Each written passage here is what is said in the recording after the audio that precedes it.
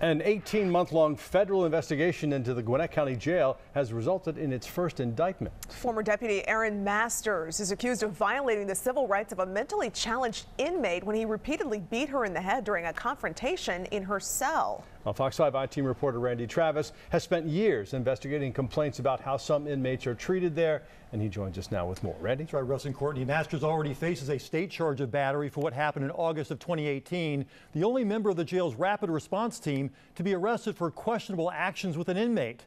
A separate civil lawsuit insists there are many more examples. Deputies recorded Shelby Clark banging her head against the wall before they decided to rush her cell to stop what they called self-harming behavior. The harm would grow even worse.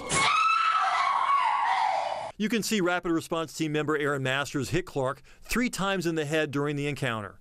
1 week later, the black eye was still a disturbing reminder of that video. I only watched it one time. I can't watch it again. But no matter what you do, nobody should deserve to get hit like that. Gwinnett authorities agreed. They charged Masters with battery. He immediately resigned. But the timing of the incident could not have been worse. Weeks earlier, a federal grand jury had begun reviewing videos of other forced encounters with Gwinnett jail inmates, also involving the rapid response team, assigned to subdue unruly prisoners. But our review of the videos found multiple examples of inmates sitting quietly. The RRT rushed in violently anyway.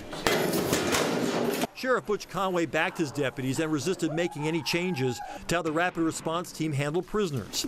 75 current or former inmates joined a federal civil rights lawsuit against the Gwinnett County Jail, a case that has been slowly working through the courts. One of those plaintiffs, Shelby Clark. The federal indictment against Masters accuses him of violating her civil rights and falsifying a report of the incident.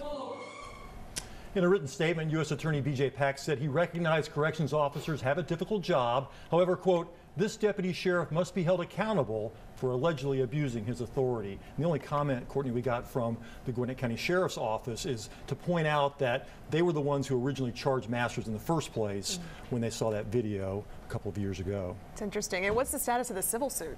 You know, it's been going on for 6 years now, more than 6 years. In fact, we checked with Gwinnett County back in August, and they said that they had spent more than $500,000 in outside legal fees at that point. So it's certainly much more than that. The case is going on. They've been ordered into mediation now. Coincidentally, that was going on today.